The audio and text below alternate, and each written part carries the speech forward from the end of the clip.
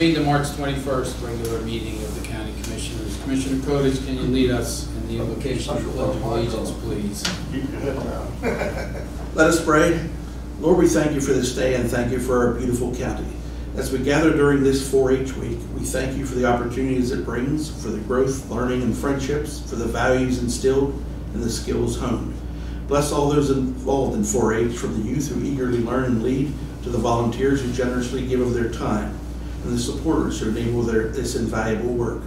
Also today, we note with gratitude and reverence the courage of those who served in Vietnam, for the sacrifices made, both seen and unseen. May we remember their valor and dedication and their resilience in the face of adversity. Grant them peace and healing, O Lord, for the burdens they carried and the wounds they bore. May their service never be forgotten and their valor forever honored. Bless all Vietnam veterans and grant them your eternal grace. In your name we pray. Amen. I pledge allegiance to the flag of the United States of America and to the republic for which it stands, one nation, under God, indivisible, with liberty and justice for all.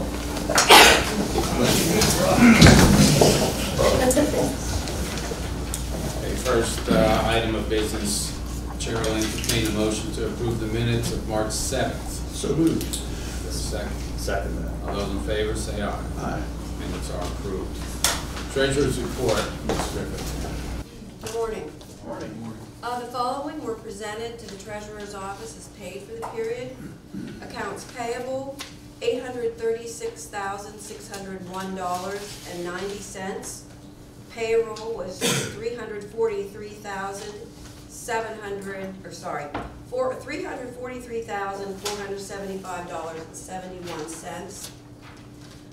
911 account had 6 checks and 3 FTs for a total of $1,309.09. LEPC had a total of 2 checks for $2,557.63. CDBG account had 1 check for $55,638.05. Is there a motion to pay our bills? So moved. Second. All those in favor say aye. Aye. Okay, thank you. Treasury report for the period of 3/6 through 3/19/2024. General account starting balance was $2,144,029.69. Total debits were $1,245,964.29, giving us an ending balance in the general account of $2,209,916.37. And finally, capital reserve account has a balance for the period of $13,784,580.54. Is there a motion to accept the treasurer's report? So moved. Second that. All those in favor say aye. Aye. Any opposed? Thank you, Ms. Griffith. Meetings in advance. Just let me note that last week we had entertained a tour by the Cub Scouts, and I want to thank the Sheriff's Department for opening the courthouse after hours and the courts for allowing us into the courtroom and offices upstairs, and 911 dispatchers, because we also toured that. And this is an open invitation from the commissioners that anybody, any group that wants to tour the courthouse, whether it's during hours or after hours, please contact the commissioner's office. Meetings and events, Commissioner Weiss. Chief Clerk has a list of my meetings and events that I have, and also I'd like to just personally thank Vietnam veterans that are here. It's an honor to have you here. Commissioner Kodesh. I provided my list to the Chief Clerk as well, and I'd like to welcome Ava Liebegot and Zeta Fry from MCTV here today. Thanks for filming, and thanks for our 4-H folks and our Vietnam veterans for being here today. Okay, thank you. Any public comment? Any public comment? Hearing none or seeing none, we'll move on to new business. Proclamation that I will read for Pennsylvania 4-H Week.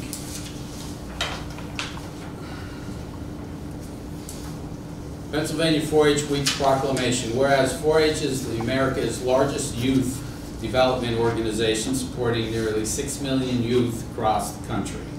And whereas 4-H has helped 279 youth in Mifflin County to become confident, independent, resilient, and compassionate leaders as they learn by doing.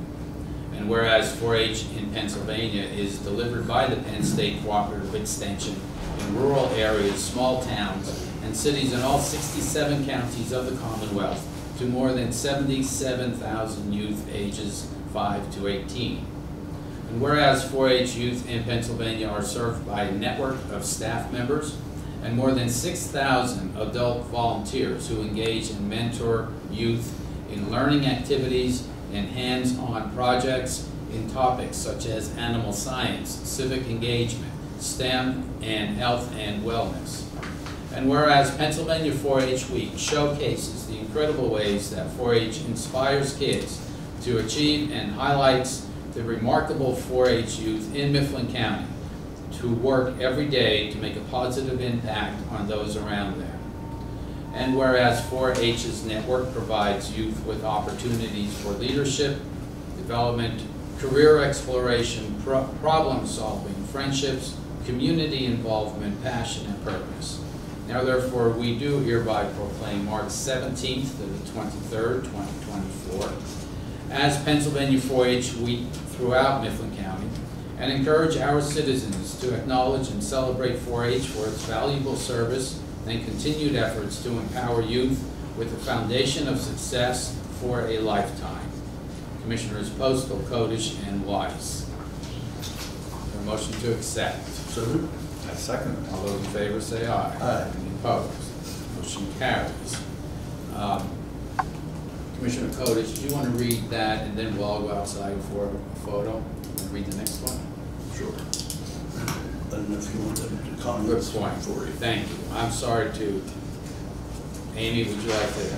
Sure. I was just jumping in. So yes, Amy Spickler, Assistant 4-H Educator for Mifflin and Juniata County 4-H. I'm here with my colleague Emily Shute. She is based in Juniata. I am based here in Mifflin County. As the proclamation stated, we had 279 active kids last year. Right now our program enrollment is at 242, and I look to make that mark again this year at least 280, if not more. We have 17 active clubs going on in the county, as well as 35 approved volunteers. So there is a lot of growth occurring in our county within the program, and I'm really excited to see where that's going to take all of us. If anyone has any interest in becoming involved with 4-H or wants to know more, please do reach out to the Extension office. Thank you. Thank you. Now we turn to next proclamation. Okay, thank you. Proclamation Vietnam War Veterans Day, March 29th, 2024. Whereas, as we honor all the men and women who served in our nation's armed forces throughout history, Mifflin County is proud to join the Commonwealth of Pennsylvania in the national commemoration of Vietnam War Veterans Day. And whereas this conflict defined an entire generation of Americans, and numerous brave men and women served during the conflict, including 325,208 Pennsylvanians, of whom 3,147 Pennsylvanians were killed in action and 89 are still unaccounted for. And whereas, as citizens of Mifflin County, we must never forget the pain and suffering that lingers today for the men and women who fought with honor and distinction in the name of freedom and democracy for all. And whereas we remember the men and women who so honorably served during more than a decade of fighting in challenging terrains of Southeast Asia, where they faced extraordinary and unprecedented dangers. We will never forget their sacrifice, and we value their continued service to their fellow veterans today as they embody the motto of the Vietnam Veterans of America: never again will one generation of veterans abandon another. And whereas, since their return, these veterans have contributed tremendously to their communities, the Commonwealth, and the nation. They have displayed unparalleled support for those currently serving by providing welcoming celebrations for those returning and honors for those who have fallen. And whereas through this commemoration, the county of Mifflin and its Veteran Affairs Office join with all individuals of this great county, state, and nation to honor and remember our Vietnam veterans and their families for their courage, sacrifice, and valor. Therefore, the Board of Commissioners of Mifflin County do hereby join with the Commonwealth to proclaim March 29th, 2024 as Vietnam Veterans Day. We encourage all citizens to participate in activities that bestow honor and commendation on American heroes past and present. Proclaim this 21st day of March 2024, Mifflin County Commissioners Postal, Codish, and Wise. Make a motion to approve this proclamation, Mr. Chairman. There a second? Second. All those in favor say aye. Aye. Opposed? Motion carries. We have some folks here too. Would any veteran like to approach to the podium? Or we'll just go out for a picture? Jimmy, would you like to say anything? Yeah, I'll say a few words. I'm never short on words. I'd like to thank the commissioners for this proclamation today. You know, a lot of veterans, when you speak to them, anytime you ask them, they say, I'd do it all again, all over again. One thing about Vietnam veterans is, what I like to say is they were never welcomed home properly like they should have been. So on behalf of Mifflin County and Department of Veteran Affairs, I'd like to welcome you guys home. You guys sacrificed in many ways that many people don't know about. So thank you very much, and this is a day well deserved. So thank you very much for your service. Thank you.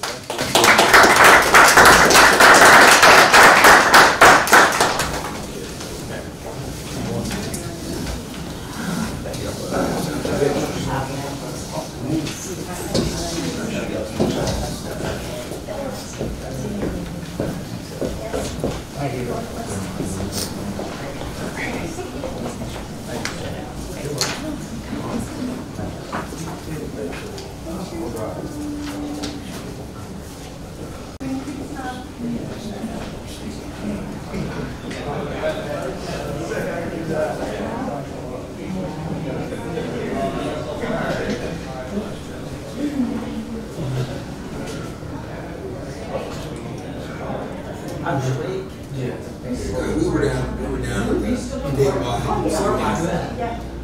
Hershey's. It was last night, so we were at 7th Spring. We always go to 7th Spring. Hershey's really nice. The convention center is really nice. They really spent some money keeping it up, you know. It was good. Hopefully, Nicole and Wayne bonded. They were sitting at the table. You're sitting with your camera. It's just I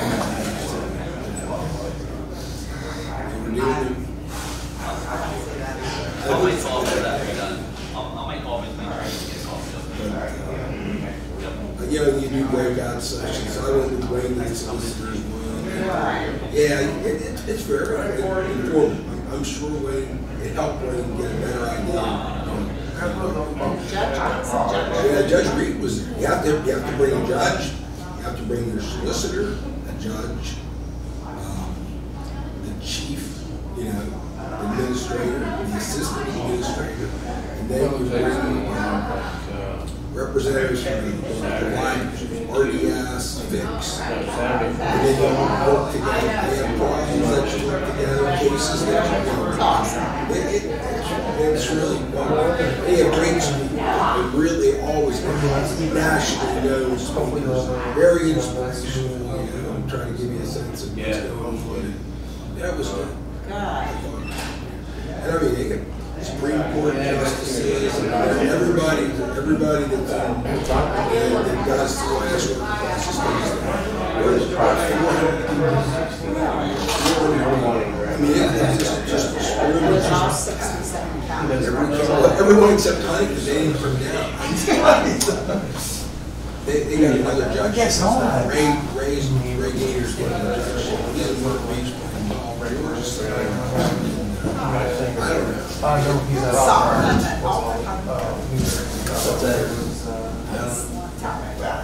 I was telling her about the CYS meeting this week. Yeah, they do them every 2 years. It's a big meeting. But yeah, you sit with your cameras and it's a lot of breakout sessions with people that you work with. You actually get to talk a lot about what works for you, what doesn't work here, and what programs you might think about. So. We sent a conference representative, except I don't think. That's weird. That's not. considered. They have trouble in there. 400 and some people there. Yeah. Where was it held? Person I thought you were gonna say Huntington. Beautiful place.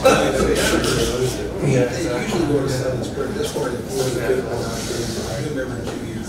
Mixed meetings, bring your judge, lawyer. Judge Reed was there. So he's got a good sense of Okay, we'll continue the meeting. Next on the agenda is the approval of the rec park and Burnham swimming pool donations. Earlier today, we distributed $5,000 checks to the two groups, but we do need an approval of that donation. So moved. Second. All those in favor say aye. Aye. Any opposed? Motion carries. D, request for exoneration of delinquent real estate taxes and relieve Kathy Witzel of collecting these taxes. Parcel number 14 in, I don't know where that is, in parcel 04, townships, but she knows. Is there a motion to exonerate? So moved. Second that. All those in favor say aye. Any opposed? Thank you. Request for adjustment of the 2023 county real estate taxes for parcel number 11010402 of $178.50 to be applied to delinquent taxes. House was demolished on the parcel. Is there a motion to approve? So moved. Second. All those in favor say aye. Aye. Opposed? Motion carries. These are both mobile homes. You're not taking money off of real estate. Lots of times mobile homes are all separately listed and you don't have to destroy them. You have to go back. Just to clear. F, offer for a parcel in Derry Township that's currently in the repository for unsold properties. The offer is $110. Is there a motion to either accept or reject? Motion to accept. Second that. All those in favor say aye. Aye. Opposed? Motion carries. We have an offer for a parcel, this is a mobile home only, located in Derry Township that is currently in the repository for unsold properties. The offer is $400. Is there a motion to either accept or reject? Motion to accept. Second that. Those in favor say aye. Aye. Any opposed? Motion carries. We have resolution number 33 of 2024, appointing planning director as certifying officer for the CDBG home program. Planning director Jim Latier, you want to brief us? Yeah, good morning. All this is a appointment of the planning directors for the certifying officer for all environmental reviews for all the federal money we received from DCD. And basically, CDCOG will complete all the environmental reviews, and the certification will be completed by me, current planning director, and that's it, basically. Is this like annual, Jim, or is this like? This is something new that CDCOG brought to our attention that I don't think we need to do it annually unless the position turns over. Okay, thank you. Is there a motion to approve? I make a motion. Second. All those in favor say aye. Aye. Opposed? Motion carries. We have appointments to the Mifflin County Human Services Advisory Board. According to the bylaws, there are agencies and there are at-large representatives. There's a list here of 3, 6, 9, 12, it's like 13. I'm not going to read the list. I will make it part of the minutes. Is there a motion to approve and appoint these agencies and representatives? I make that motion. Second. All those in favor say aye. Aye. Opposed? Motion carries. We have an award notification for the Criminal Justice Advisory Board Technical Grant. This award is $2,000. This award allows us, we get it every year, helps coordinate the CJAB meetings and allows for staff to apply for grants for agencies and law enforcement grants who are part of the CJAB group. Again, it's an annual award. Take a motion to approve the $2,000 notification. I make that motion. Second. Those in favor say aye. Aye. Opposed? Motion carries. We have a reappointment to to the Mifflin County Agricultural Land Preservation Board for 3-year terms. Mr. John Massey, Dwight Yoder, Dan Dunmire, and Mark Ellinger. Is there a motion to approve these reappointments? Motion. Second. All those in favor say aye. Any opposed? Motion carries. We have an HVAC service agreement renewals with Controls Service and Engineering Company from New Cumberland for Mifflin County 911 sites for the period April 1st, 2024 through April 1st, 2025. These are for our 4 towers. Allensville Tower is $982. Blue Mountain Tower is $1,811. Jackson Mountain Tower is $982. And New Lancaster Tower is $982. There a motion to approve these service agreements? Motion. Second. All those in favor say aye. Aye. Any opposed? Motion carries.